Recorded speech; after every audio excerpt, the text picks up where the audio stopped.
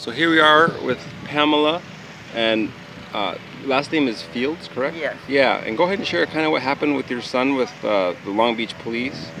On November the 10th, 2013, my son was leaving from going to get a money order to pay his rent, and as he was headed home, he never made it home.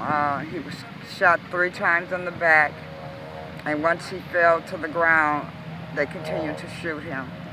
Wow. And he was pronounced dead on the scene, which they tried to lie and said he was dead later on at the hospital, but no, he died right there on the scene. Wow.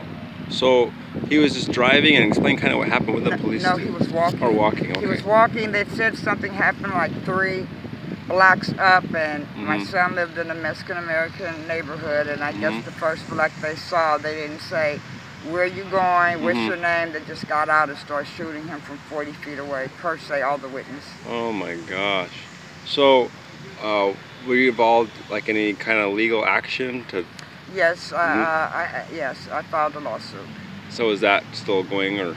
Yes, it's pending. I'm the mother. I stand to gain anything, but I'm still fighting. He has a daughter. Wow, okay. So, friends, thank you for sharing, Pamela. Please pray for Pamela, pray for just righteous judgment ultimately in this court situation. And obviously she's fighting for the right thing, I believe, and again, thank you for your prayers. I know prayers can move mountains, so feel free to share this video. Hopefully we'll get more information from her soon. Anything else you'd like to share? Just hold me up in prayer. Depression has really gotten me down. Since I lost Dante, I've also lost my grandson in a car accident.